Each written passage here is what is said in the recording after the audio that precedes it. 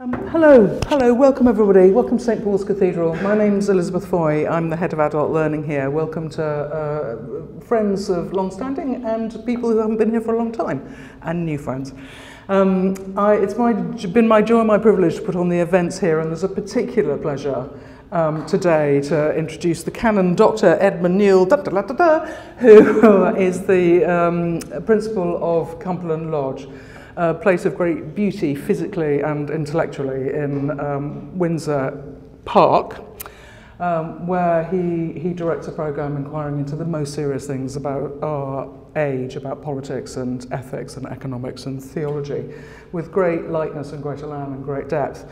And today he's going to talk about this. I am going to tell you a marvellous book about the Sacramental See, which has great depth and understanding about why some of us, so many of us, are drawn to the sea as a place of spiritual encounter, and runs through the history of that extraordinary human instinct to do that.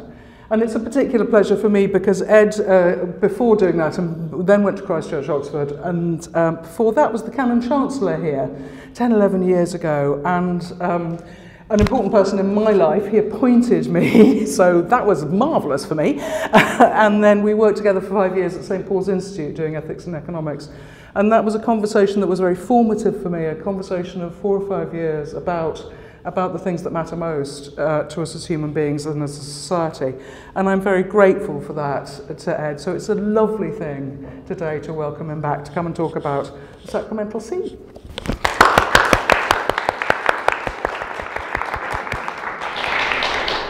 Thank you very much, Elizabeth. If there's time at the end, I might just tell you about the interview when wanted Elizabeth, but that's when the cameras aren't rolling. It's wonderful to be back at St Paul's, and it's really appropriate that I'm talking about this book here. And in fact, we all ought to just get up and walk right up to the top of the dome to the Golden Gallery, because that's where this book started. So what happened was in 2007 when I was here, I was asked to lead the Radio 4's Sunday worship, Easter sunrise service for Easter Day, and they wanted me to do a reflection on London from the top of St Paul's. So I did my homework, I went out, I stood on the Golden Gallery and soaked in the atmosphere, went home and wrote the first draft of my script, and then I showed it to my wife to say, what do you think of this? And she said, you can't broadcast that, you'll make everyone depressed. So, yeah. So I read through the script and thought, yes, she's absolutely right, because basically what I was saying was, what a fantastic view of London you get from the top of St Paul's Cathedral. But actually what does it for me spiritually isn't looking out over a city, it's standing on a cliff looking out to sea. And the redeeming feature for me was looking down on the Thames, seeing it weaving through the city. And that started me to think, you know, why did I instinctively put that in this script? So anyway, I adjusted the script, so I hope people weren't depressed on Easter Day. But then the next thing that triggered this book was actually Evensong here. And I'd been thinking about the sea as a result of that experience upstairs, and then I was listening to the reading at Evensong, and we had an extract from the book of Revelation. Revelation 21:1 came out. Then I saw a new heaven and a new earth, for the first heaven and the first earth had passed away, and the sea was no more. And that sort of really resonated with me. I thought, this is about the new creation, where we're hopefully eventually going, and God recreates the cosmos, and there's no more sea. I thought, you know, I love being by the sea. Why in the Bible is the sea portrayed negatively? So I had two questions that started to bubble up, and also I think a paradox. So the two questions were, why do so many people like me find it extremely spiritual to be by the sea? Why is there sort of spiritual attraction? But at the same time, if you look in the Bible, there are many, many negative references to the sea. How do you square these two things together? So that was the starting point of the book. And I should say that the book took 11 years to write. I can't promise I was writing it every day, because if I did, it would have worked out at 6 words a day. But in fact, spending 11 years reflecting, reading, and really engaging with it was really helpful. If I belted the thing out quickly, I really think it would have been not such a good book. So, let's start just with the Bible to try to contextualize it. Now, we could spend hours studying the sea in the Bible, so what I want to do is cut to the chase for this purpose, and to say why fundamentally the sea is portrayed negatively. And it really starts off right at the very beginning of the Bible with the book of Genesis. So I'm just going to read some of the opening of Genesis. In the beginning, when God created the heavens and the earth was a formless void, and darkness covered the face of the deep, while a wind from God swept over the face of the waters. So what we're seeing right at the beginning of Genesis is an image of the pre-created state. Earth, a formless void, and then the deep, this primordial mass, this primordial ocean that's existing there. And then the creation account goes on like this. And God said, "Let there be a dome in the midst of the waters, and let it separate the waters from the waters." So God made the dome and separated the waters that were under the dome from the waters that were above the dome. And so it was. God called the dome sky, and there was evening and there was morning the second day. Okay, so now God is bringing order out of chaos, and we see these waters are being separated. And then it goes on.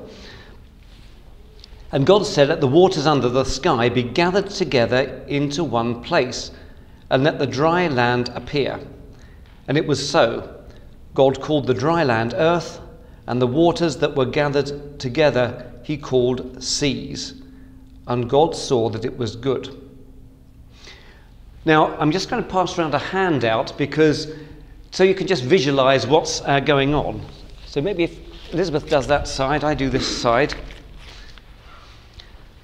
So if you look at the top diagram, this one here, this is a representation of the ancient cosmology that lies behind the book of Genesis when we see the creation. So this is how many of the ancients in the Middle East perceived how the cosmos was formed, or it was structured.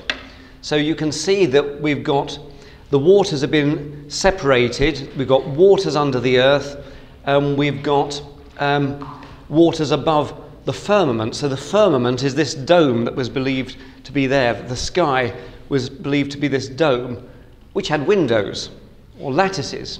So the idea was that when it rained, when it snowed, when the hail came, these lattices were opened up and water would drop in. And what you can see is also, when it's been separated, there's this vast amount of water that spreads out to the side, and we'll come on to that in a minute.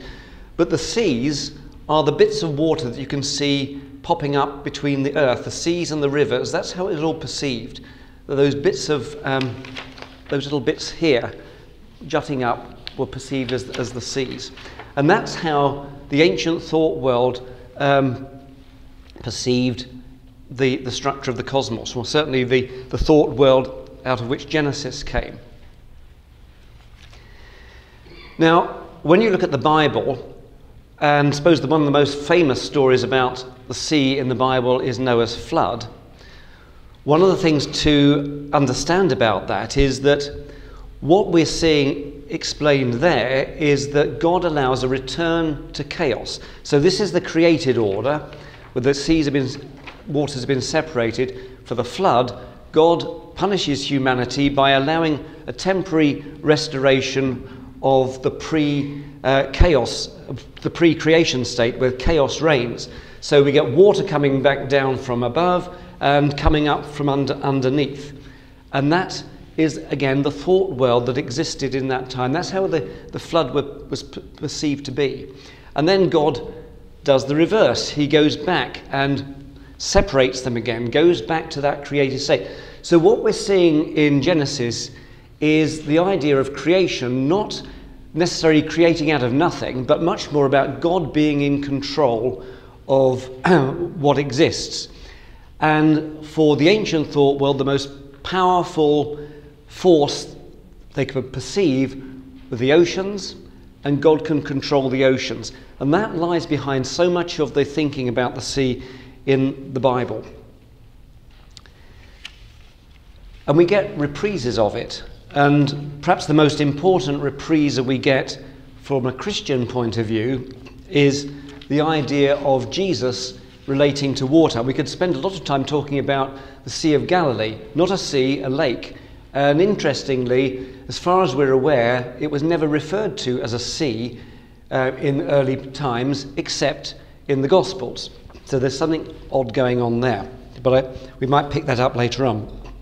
But here's a passage from the Bible which really says something powerful, and it's from Matthew's Gospel. And when Jesus got into the boat, his disciples followed him. A windstorm arose on the sea, so great the boat was being swamped by waves. But he was asleep, and they went and woke him, saying, "Lord, save us, we are perishing." And he said to them, "Why are you afraid, you of little faith?" Then he got up and rebuked the winds and the sea, and there was a dead calm. They were amazed, saying, "What sort of a man is this, that even the winds and the sea obey him?" What sort of a man is this? Well, this man has divine power. It echoes that understanding of Genesis, that only God can control these massive elemental forces, and Jesus can do the same. Jesus can walk on water as well. So that's the thought world that's there. And then when it gets Christianized, we start to see that thought world appearing in maps, and they're called TO maps. And we can see an example of a TO map here. And if you look at the Mappa Mundi, for example, in Hereford Cathedral, that's a variant on a TO map. And essentially, it represents what we see above. So Jerusalem, the place of Jesus' resurrection, that's the center of the world. So that's centralized in there. There were three known land masses for the ancients in the Middle East: Asia, Europe, and Africa. And they are represented in the TO map, separated by the River Don, the River Nile, and the Mediterranean. So it was all very much the thought world of the Middle East. But you'll notice right round the edge is this ocean, the waters that are left over from chaos. So the Don, the Nile, the Mediterranean, they're the seas, the rivers that God has created. The ocean round the edge is basically the leftovers from creation. It's what remains. And also, tradition had it that the three great land masses were populated out of the children of Noah: Shem, Japheth, and Ham. So that's why they're mentioned there as well. So that's a theological thought world that develops as a consequence of that cosmology above. That's how it all starts to knit together. Now, of course, it's not factually correct, but this is how it was perceived in the time.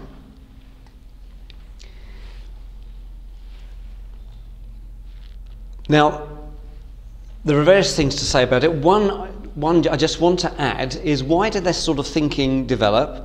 Well, I think a key to it is to understand the distinction between the Mediterranean Sea and the Atlantic. So if you're living in that part of the world, you will be familiar with the Mediterranean, which compared with the Atlantic is relatively tideless, relatively calm. The Atlantic is wild and tidal, and you just do not know what lies beyond it.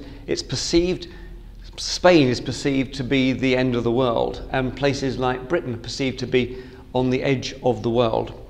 So that's the sort of thought world that's going on. So if you know your geography, then when you look at the bottom there, the Mediterranean, those would be the Pillars of Hercules by Gibraltar. That's for them was the end of the world. And if you read the book of Noah, Noah goes to the end of the world, and it's thought that he was actually going to a port in what is now Spain. That was, again, the thinking behind it all. Now, that's the ancient thought world.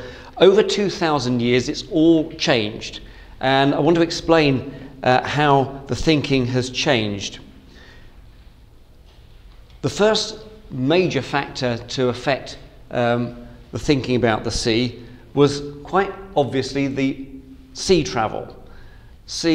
Christianity spread around the Mediterranean, and it required people to travel by sea. And quite naturally, they started to relate the sea to the faith. So St. Paul, for example, travels extensively by boat, and a lot of the language St. Paul uses actually picks up maritime images, although that's often lost in translation today. But a lot of St. Paul's thinking was around that. St. Paul was a tent maker, may well have been a sail maker as well. So he's probably deeply influenced by issues to do with the sea. Some of the great early theologians also picked up imagery of the sea and started to weave it into their theology. Probably the two most significant ones are St. Augustine, who was a lot of what he wrote about started to use sea imagery in a positive way to express his Christian views. And the other one was St. John Chrysostom. I'm just going to give one example of something St. John Chrysostom wrote in one of his sermons. And he wrote this. He said, "We wonder at the greatness of the sea and its measureless expanse, but terror and fear only seize upon us when we gaze down into its depths. So too here the psalmist, when he gazes down into the immeasurable, yawning depth of divine wisdom, dizziness comes upon him, and he recoils with terrified wonder." Okay, so we're starting to see the sea emerge in Christian literature outside the Bible. When Christianity spread around the Mediterranean, something else that happened was that what was essentially a Jewish sect started to interact with classical philosophy. So it started particularly in Greece. So St. Paul and others go to the Greek islands, and they start to interact with thinkers who are steeped in Greek philosophy. And in particular, one of the things that comes out of this is Neoplatonism. So Christianity, if you ask me what Christianity is sort of philosophically, I would say it's a sort of hybrid between Judaism and Neoplatonism. I think that's how it sort of developed in the early part of Christian history.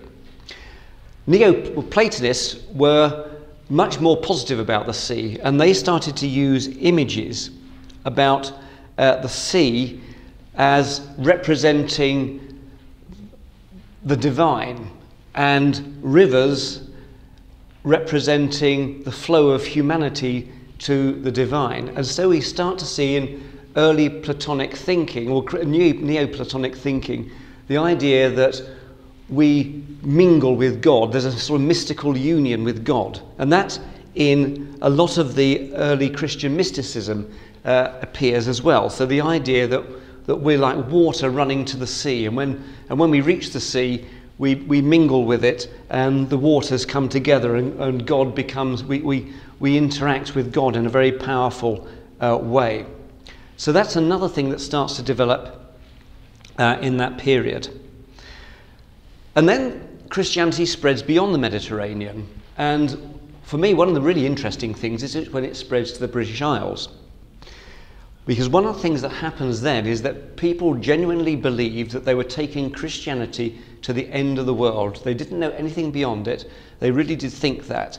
And in some thinking, some people believe that because they'd taken Christianity to the ends of the world was about to happen. The second coming of Christ would come. So there's an idea that now that the gospel has been spread as far as it could possibly go, Christ will return. And that affected a lot of thinking. And also what affected a lot of thinking was the idea of monasticism. So monasticism starts out in the Mediterranean, in the desert, in sandy deserts, and then it starts to spread around outside the Mediterranean to where there's not a lot of sun and sand, but what there is a lot of water and islands. And so what we start to see is that affecting the religious mindset as well. And some of the early Celtic missionaries and saints refer to finding a desert in the ocean. A desert in the ocean. What they're thinking is they can get away from the rest of humanity, and they can find a place on the edge of the world where they are fulfilling God's mission about bringing about the second coming of Christ, and they can do it in a location where they are being spiritually tested because they're as far away from God as possible. They're on the edge of chaos. And that's a really very powerful force in early monasticism and in early Christianity in the British Isles. One place that is worth going to, some of you may have been there, is Skellig Michael on the west coast of Ireland. It's like a mountain peak sticking out of the Atlantic. And for 6 centuries, monks lived there. It's probably got more famous recently because it's been used as a set for Star Wars. So you can see Luke Skywalker coming out of a monk's cell. But for 6 centuries, monks lived there in this dramatic, remote location. And it really, for me, sums up that sort of ancient thought world that they've come to the end of the earth, and it's a place of spiritual testing, and you can imagine them thinking about the end times when they're there. But a more recent pilgrim to this place, the poet David Scott, I'm just going to quote the end of a poem he wrote about Skellig Michael, because it really is an extraordinary, powerful place. And David Scott wrote, "Stop, breathe, let in the peace, and if you don't kneel there, where on earth will you kneel?" So it is a really powerful spiritual place. Because of time, I need to make a bit of a leap to from that spread of Christianity around the British Isles until it spread much further afield in the Age of Discovery. And the person I want to just talk about briefly is someone we all have known and studied at school, Christopher Columbus. One of the things that fascinated me about writing this book was to discover more about Christopher Columbus's religious thought world.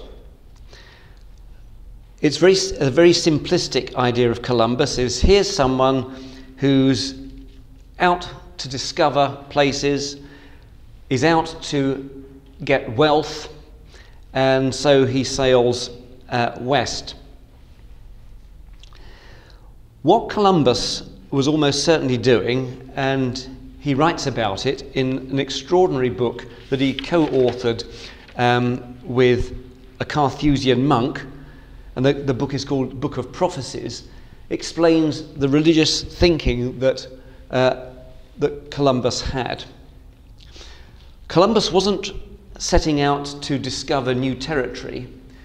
Columbus was trying to find a route to Asia by sailing west rather than travelling east. The reason why he was doing this was because he didn't want to pass through Islamic territory.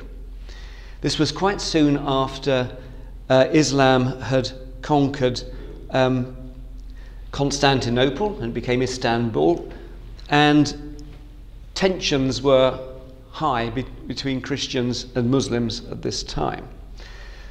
What Columbus wanted to do was find a route to Asia. He'd read the works of Marco Polo, who had described great wealth in Asia, so he wanted to find a way of getting there, and he had an inkling that if you went west, you would get there. And he knew that the earth was spherical, and so he knew that if you travelled far enough, you would get there eventually, somehow. Not quite sure how, but he had a hunch that you could sail there by sea. So that's what he was out to do. And the reason why he wanted to get to this wealth wasn't for personal gain. What he wanted to do was fund a crusade, fund what he perceived would be the final crusade, when he would be able to fund an assault on Jerusalem, which was in Islamic control, and bring it under Christian control. And he too thought he was living in the end times, and he thought that if he achieved this, he would bring about the second coming of Christ. Now, it all sounds rather extraordinary, but this is his thought world, and this is what he writes about in the book of prophecies. And you can see exactly where he's coming from when you read that book. And it's almost certain that Columbus died thinking that he had reached Asia. He'd reached Cuba, he thought he'd reached Asia, and he died convinced of that. He also, one of the preconditions about bringing about the second coming in the thought world that he inhabited was rediscovering the Garden of Eden. It was perceived to be a precursor of the second coming of Christ. So he thought one of the Caribbean islands that he'd landed on was the Garden of Eden. It wasn't, but there we are. He thought it was. But that sort of strange thought world was very prominent. But what it started to do, of course, is that no longer was the Atlantic seen as this sort of rim of chaos around the edge of the world. Suddenly, it becomes this amazing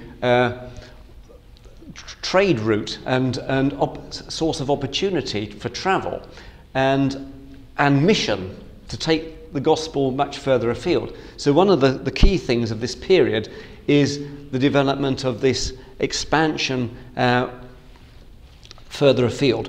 One of the people who was deeply struck by all this was someone very closely associated with this place, John Donne, the former Dean of St. Paul's. And I'm just going to quote very briefly a poem that Donne wrote shortly before his death. And he says this: "Whilst my physicians by their love are grown, cosmographers, and I their map, who lie flat on this bed, that by them may be shown that this is my southwest discovery, per fretum febris, by these straits to die." So what he's describing is the doctors studying his body while he's laid out in bed, like cosmographers. They're studying his body, trying to work out what's going on while he's lying on his bed. And he refers to this, my southwest discovery. And what he's referring to is the discovery of the Magellan Strait, which links the Atlantic with the Pacific. And that southwest discovery takes us through to the east. And so what he's almost certainly alluding to is that he's moving from the west, and we associate the western skies with the sun setting and with death, to the east, to the Pacific, which gets associated with sun rising and resurrection. So Donne is totally steeped in this sort of, and you can read it in all sorts of his poems and sermons, references to this. Donne also was a colonialist, and I refer to some of the less pleasant things he writes about colonialism in the book. So we're starting to see attitudes to the sea changing as a result of the Age of Discovery. Two more influences to mention rather briefly. One is the Enlightenment. So we're moving in time a couple of hundred years later. The world, our understanding of the world is changing dramatically, and including scientifically. Interestingly, people didn't understand the water cycle properly until the 18th century. Lots of theories about how water circulated, but it wasn't until the 18th century, late 17th, early 18th century, that it really was properly understood. And it was first correctly described, as far as we're aware, by a Cambridge mathematician, John Kyle. And he correctly described what was going on. And this was also a time where many scientists were also interested in theology. So people like Robert Hooke, Robert Boyle, Isaac Newton, all these people, they saw their science in rather theological terms. And this is what happened with the water cycle. So it starts to get theologized. So the ocean, the Atlantic Ocean, had been the remnant of chaos. By now, not only as it becomes a route through to discover the rest of the world, it also becomes the source of fresh water, because they understand now that water condenses, comes over in clouds and drops down as fresh water, and this is through the cyclical thing. So suddenly this chaotic mass that's around the earth suddenly takes on life-giving properties in a new way. I'm just going to quote one person who writes about that, John Wesley. So this is John Wesley describing the water cycle, and he says, "Who has instructed the rivers to run in so many winding streams through vast tracts of land in order to water them so plentifully, then to disembogue themselves into the ocean, so making it the common centre for commerce, and thence to return through the earth and air to their fountain heads in one perpetual circulation?" Well, it's a rhetorical question, because he's saying this is God doing this. And in the thought world of the time, God, it's God's providence. He sees all this natural cycle for our benefit, that God has created this cycle, and it provides a way of transport, it provides us with fresh water, and so on and so forth. So that again starts to change the thinking that's going on. One final one to mention, and then I'll start to come towards the end, is Romanticism. So science affects it, but the arts also affect thinking as well. The Romantic movement springs up in the 18th century. It's not called the Romantic movement at that time, but that's how we look back at it. And key to all this is the development of the idea of the sublime. People like Burke start to talk about the natural world in very positive ways, where previously people would talk about the natural world in very negative ways. So things like mountains, oceans, things that have terrified people, they start to see a form of beauty in this, because they seem to stir up within us a sense of awe and wonder. And so we start to see positive reflections of this in Romanticism. Just to give two brief examples of the effect of Romanticism. One is in poetry. Just about every major Romantic poet writes about the sea. Most famously, perhaps, Samuel Taylor Coleridge, The Rime of the Ancient Mariner, which is deeply theological. We might touch on that in Q&A. Also in art. So artists like Turner pick up strongly on the sea. And I picked up on one of the Romantic painters for the cover of the book. So on the other side, you'll see this image here. It's called Monk by the Sea by a German artist, David Friedrich, and it really sums up a lot of what I was writing about. Here's this monk standing on a cliff looking out to sea, and there's something deeply mystical about that image.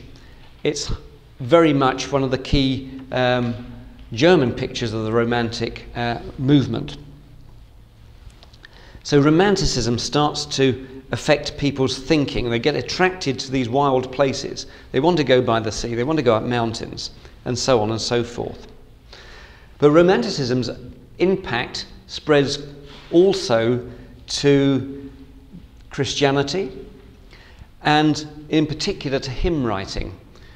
And if you go through the English hymnal and look at hymns that refer to the sea, you will find a vast number of them, and many of them written in the late 18th, 19th century, the period of Romanticism. Romantic poetry is getting into the psyche of hymn writers, and there are loads of them.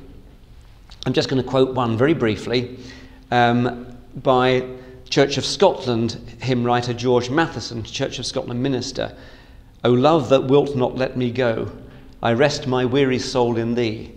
I give to thee back the life I owe, that in thine ocean depths it flows, may richer fully be."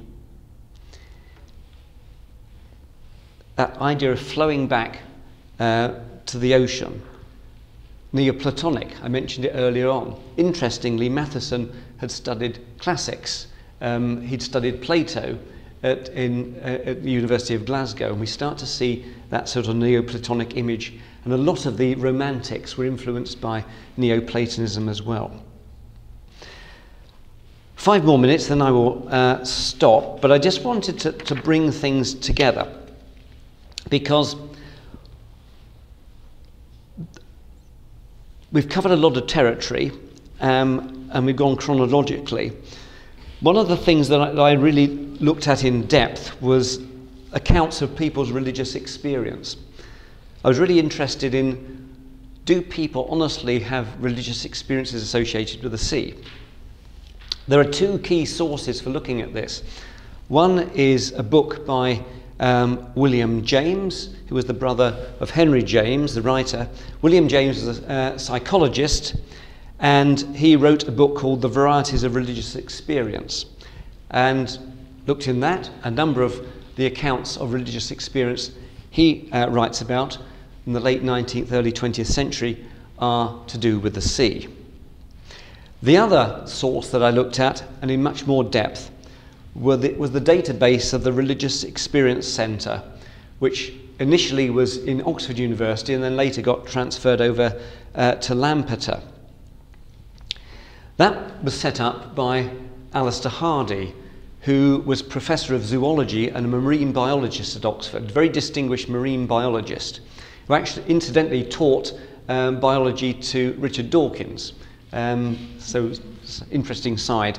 But when he retired, he turned his attention to religious experience, because when he was a teenager, Hardy had a religious experience next to water, and he promised himself that at some point in his life he would put his academic mind around religious experience. So he did it when he retired as the Professor of Zoology at Oxford. And he sent out a national appeal for people to fill in a form anonymously about religious experiences that they had. And 6,000 or so people responded to this. This was in the late 1960s, early 70s. And then he analysed them. Well, I went through them as well subsequently to see if I could find anything to do with the sea. And I did. I found a lot. And they fell into 2 very clear categories, and there were hardly anything other than these. One was feeling safe in the face of extreme danger at sea. So here's an example. I feel increasingly a sense of being guided and protected by a power beyond myself. This is applied to major events, as in the sea off Dunkirk in 1940, when I felt detached from events and assured that I was safe. So quite often sailors who were in difficult situations who suddenly found peace and a sense of God's presence with them. But by far the most were what's termed the oceanic feeling, a sense of connectedness with the divine. So I'm just going to read this one out to you. And this is off the west coast of Wales. I was walking alone towards the sunset along the very fine cliffs, and finally stopped and sat looking out to sea to watch the last moments of the sun's descent. I remember that the sky was immensely, profoundly blue and continued perfectly clear as the sun's light waned. And I distinctly recall this gave me a powerful sense of infinity, a reminder of huge tracts of space and galaxies many light years away. I also remember noticing the golden path of the sun on a calmish sea, and the many signs around of the interaction of rock and water, the worn hollows and spines of one and the ceaseless movement of the other. It was from this observation that my mind began to move in the direction of religious thought. But that is perhaps a misleading way of expressing the fact. The strongest memory I have is of a conviction pressing in on my whole being, not merely my mind, that the creation in front of me, its elemental forces, its huge complexity, was not complete or self-sufficient, but that behind it, within it, was the creator or ultimate reality. So that sort of experience that people have. So to bring everything together in a very brief way, from quite a complex set of arguments, is that what I argue in the book is that through history the sea has been highly sacramental. What I mean by that is not a sacrament like communion, but a pointer to a representation of God for many people. Something that's much stronger than metaphor. So it's metaphor, but actually goes beyond metaphor, something deeper. For me, the person who best expressed it was Hilaire Belloc, the writer, who actually was also a very fine sailor. And he wrote a book about sailing around Britain called The Cruise of the Nona. And in it, he referred to the sea as the common sacrament of the world. So I'm actually just going to end with a passage that I wrote in the Sacramental Sea, which really sums up what the argument is. Then I'll finish. So I write, over the centuries, a number of influential thinkers and writers have emphasized the sacramental dimension of creation, its ability, in the words of Michael Maine, to mirror the divine. It was Belloc, however, who appreciated more than most the breadth and depth of the sea's sacramental nature. He understood that it could create vivid images to fire the imagination, as well as clear the minds to contemplate ultimate mysteries. That at one moment the sea can seem a boundless source of life, at another a vast barren wilderness. He understood too that the sea's capricious nature captures precisely the human condition with its varying moods and the questions these can throw up about the meaning of life and the nature of God. Such questioning highlights a distinctive aspect of the sea's sacramental nature, the problem of theodicy. On the one hand, the sea is vital to our existence. Its place in the hydrologic cycle ensures we are supplied with life-giving water. It is an abundant source of food and increasingly a source of energy. It is something that gives pleasure and is life-enhancing. And yet, at the same time, it is dangerous and deadly. Its capricious nature speaks of God as the giver and taker of life, who also permits suffering. There is nothing sentimental about the sea. Its dangers are too well known. Thank you very much.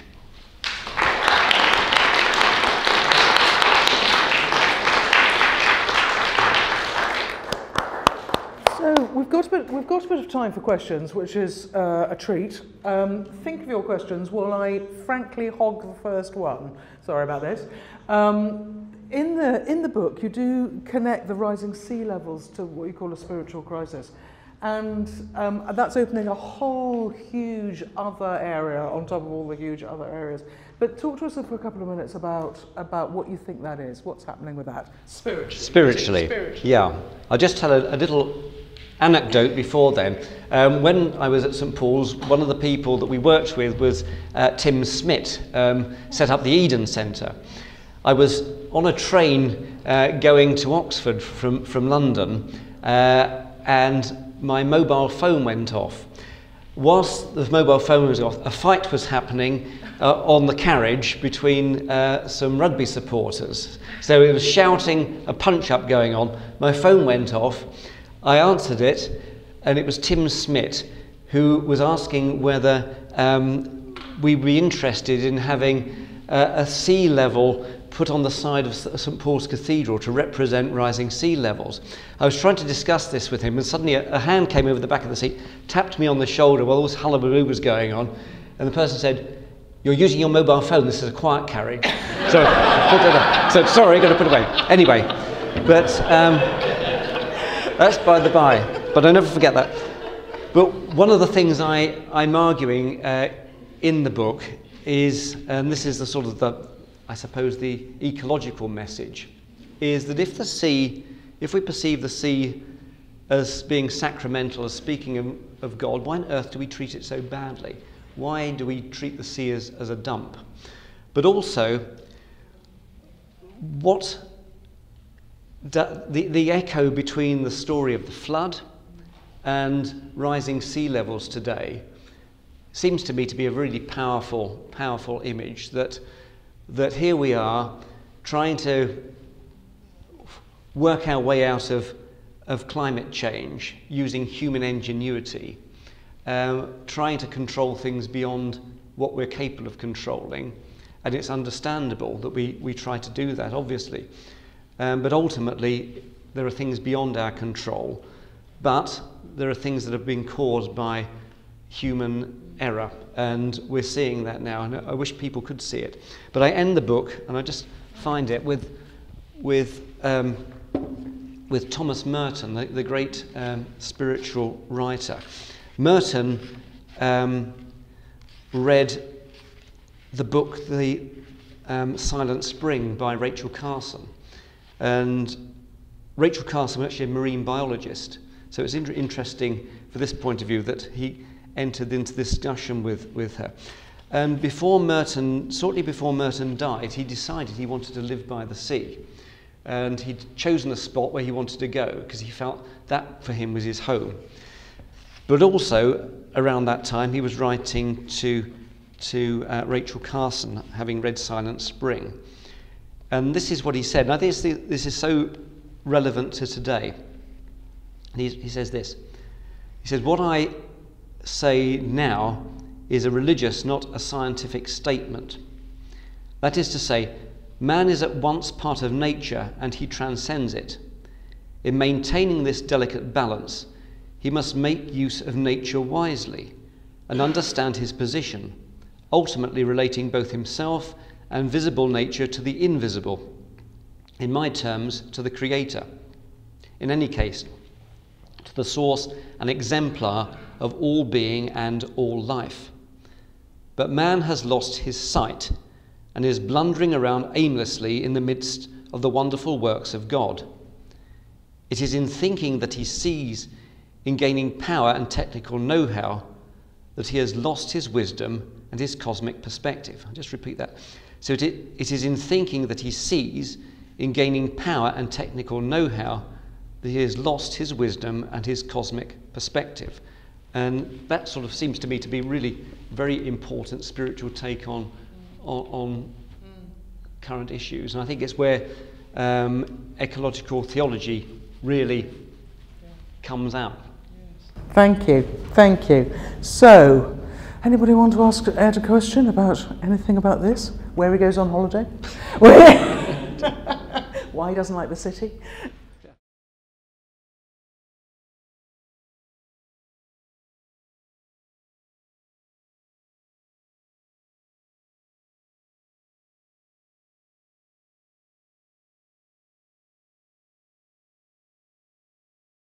Well, I do touch on that in there. And in fact, one of the things I touch on is, as it were, the more difficult side of John Donne, who's got some quite positive things to say about colonialism, which, from our perspective, may seem abhorrent, but obviously he was a product of his times. Columbus, from what I've read about Columbus, was very disturbed by seeing the development of slave trade around as a result of what he was doing. But obviously, it's one of those dreadful things that suddenly a way of exploiting people suddenly develops and I'm not quite sure how to answer your question, except saying that the slave trade is one of those really negative things that came out of that age of discovery, and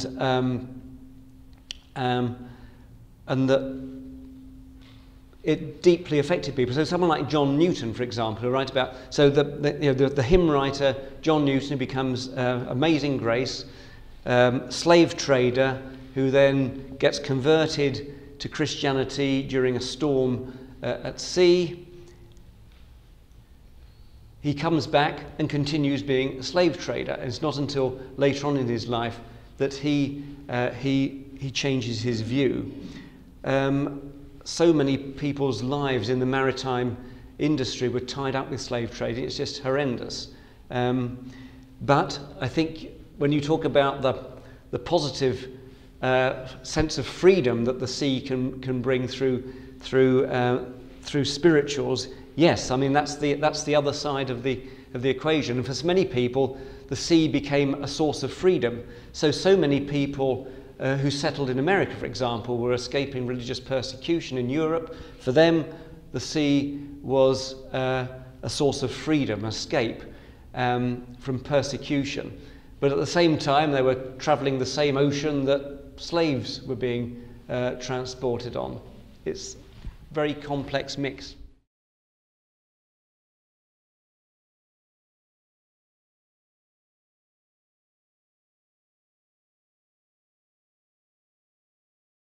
So the paradox, the positive and negative side of the sea, I think the person that best sums it up is, the person I quote pretty early on, is the writer Joseph Conrad. Conrad says, Odi et amo may well be the confession of those who consciously or blindly have surrendered their existence to the fascination of the sea. So love and hate. I think we all have a love-hate relationship with the sea. Most people, I think do. And there's something deeply attractive about it, yet it's terrifying and at the same time. And you could go out having a nice time on a beach, and suddenly you're in big trouble. So I remember as a youngster taking a canoe out on the Bristol Channel, and it was a wonderful afternoon. It was great. I was enjoying myself, and suddenly it got choppy really quickly, and I was way out of my comfort zone, and I paddled as fast as I could back to the shore, got flipped over by a wave, got dragged in front of a lot of people, so I looked pretty stupid. But also, you know, it was scary, really very scary indeed. And I think there's that combination of attraction and scariness that is so powerful about the sea, and that's why I think it's such a strongly sacramental, because you know, God can be really scary in our thinking as well as loving, and God allows us to die, and God gives us life. So it's that mixture which I think is so rich and powerful.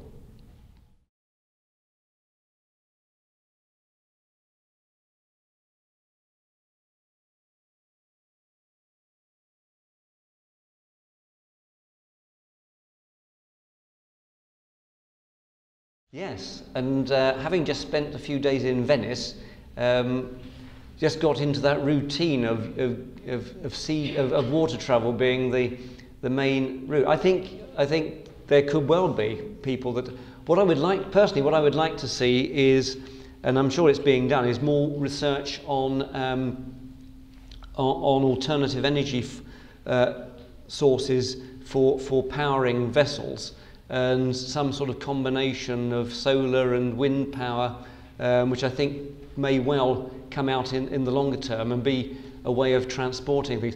I mean, the sea travel may not, most people fly, but most goods are sent by sea, because effectively it's a cheap warehouse. You can put the stuff in a container ship, and it can take weeks or months to cross from China or whatever, but it's a cheap warehouse. But I think that if we could use the sea a lot more, I'm sure we could, and I think that would be a positive move, as long as you don't get seasick.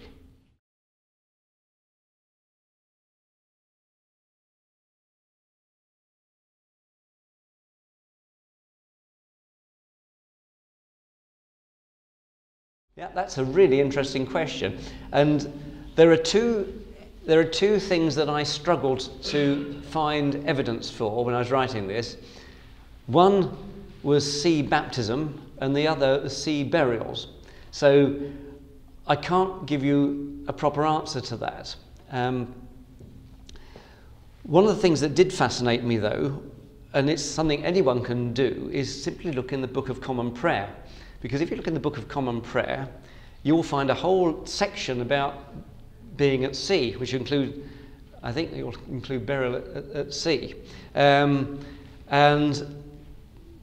when the prayer book was revised in, and we had the alternative service book and then common worship, not a thing about the sea. So clearly people's mindsets had pushed the sea out of being sort of what is in our normal consciousness. And I guess today, if people decide they want to be buried at sea, it's quite a big deal. One of my old tutors, certainly, he was a maritime historian, wanted to be buried at sea. I think ended up having ashes sprinkled in the English Channel. But I don't know, and I'd like to go and do a bit more research on that, because it's those sorts of rites of passage that I struggled to find real evidence for. So thank you for the question. I'm sorry I can't answer it. We've got time for one more. I may be able to answer that. Oh, good. Burial at sea. There is only 2 areas around the British coast where you can be buried at sea. Very expensive. About 3 times as much as you would for a normal burial, because that's what I want to do. So where can we get buried at sea? Somewhere in the Irish Sea, just above the Irish Sea. Yeah. I don't know, somewhere along East Anglia, but I know where I want to go, but that's all right, and I can get there. You can do that. And I can do that, but very limited. And it's and a normal funeral directors will put you in the right direction if you want. This may be may not want to answer this, but I'm just intrigued to know why would you like to be buried at sea? Just something deeply. Because the sea moves me for my spiritual causes. Yes, I mean, in all honesty, or water of any description. If you have problems in life, I will either go to the sea or go by rivers or lakes. Yeah. So and I find peace, perfect peace. Thank you. Yeah. What a perfect note. What a perfect note to end. I'm sure the lady was not planted by Ed to provide that absolutely perfect ending to the event. Thank you.